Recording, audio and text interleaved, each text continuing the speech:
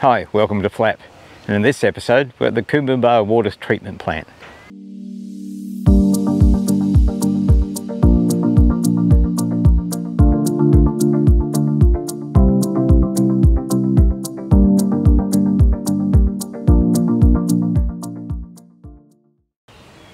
This is part of a series that we're doing for the 2022 Birdlife Photography Conference based at the Southport Sharks. So the Coombabah water treatment plant is about a 10-minute drive, about 5 kilometres away from the Southport Sharks. It's one of 2 walks you can do through here. We've done a video on the other one, which is the Mangrove Boardwalk, which is a bit further up the road. If you just keep going down another probably 500 metres, you'll come across a viewing platform that looks out over the sewerage works.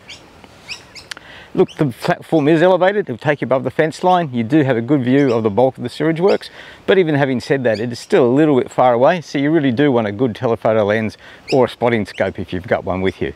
In terms of species that you see here, well, pretty much what you'd expect to see in a suburban sewerage works. There's lots of wood ducks, Pacific black ducks, fair few swans, pelicans, huge numbers of pied stilt. But the one thing that we were surprised by today as we're doing this video was a Raja shell duck that we hadn't expected to see in this part of the world. So in summarising, the Coombabah water treatment plant, easy to get to, good platform, a variety of bird life, but you do need a pretty good lens or a pair of binoculars or a spotting scope to really get the full advantage of seeing what's out there. So until next time, this is Flap, happy birding.